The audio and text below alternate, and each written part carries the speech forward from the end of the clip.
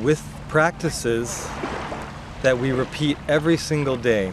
Right now it's the setting sun, and at this time spiritual practitioners will engage, oftentimes by a body of water, to perform the practices that bring them back into the cycles that are stronger than they are. Humans think that we are the strongest of our influences. I believe that we are a driver that is driving a ship, but yet fueled by compulsions and needs that are much bigger than us, and they lay outside of our reach of option.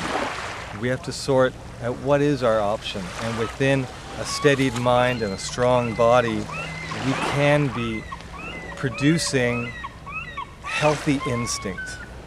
And that's what we are working with today, is what are the practices that will bring us back to a place where we can be readied in every moment to practice the art of living. It's a craft that doesn't have all of the answers laid before it. It truly is something that we are seeking and are creating. So what we're going to be working with is the evening practice.